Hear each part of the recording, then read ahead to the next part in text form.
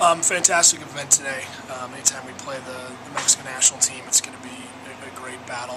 I thought our guys had good periods of today against a team that's primed and ready for a World Cup here in June in Turkey, the CONCACAF champions. So we had a formidable opponent that we had to defend really well, and we certainly gave up some quality chances, and our keeper Mike Sutherland played excellent, and yet we created a handful of really good chances ourselves. So I was pleased. Our guys fought hard. They were resilient. We typically don't.